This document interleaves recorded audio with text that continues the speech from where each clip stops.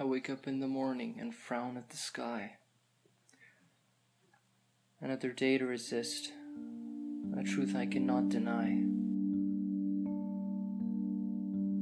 Hope for breakfast, sorrow for lunch, and for supper we feed on grief. It's funny because as you sow shall you reap. Seeking refuge behind the blades of 1,000 swords, your enemy's hope is only mended by a couple of words.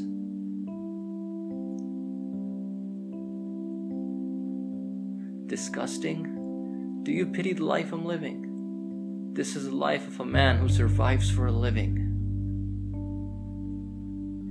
My kind is a sign of imminent danger, but what if you know me? Am I still a stranger? This seclusion, I do not know how long it will last. I don't fear oblivion. I fear being an outcast.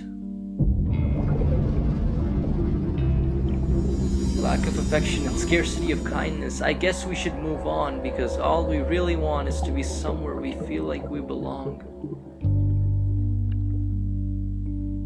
I hope that my situation may soon abate. These people were taught, not born to hate.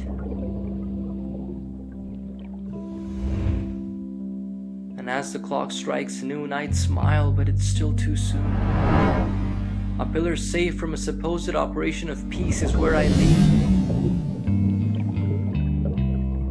And I would have found comfort had it not been for the echoes of a muffled scream.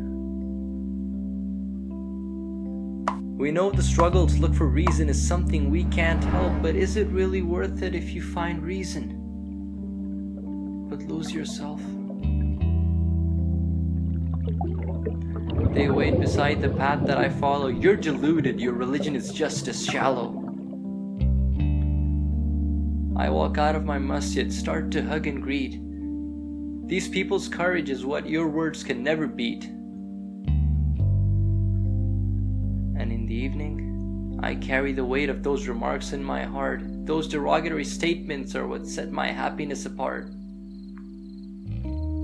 Sadly, our fears form our only fraternity. And what of the man whose beard earns him an identity? To the prettiest details that I can confine, what is this but a mere storybook of mine? Concentrating on the fast that I observe, who am I to determine if this is the fate I deserve? This battle of superiority is what I can never win. How can I, if what I call milestones are what you call sin?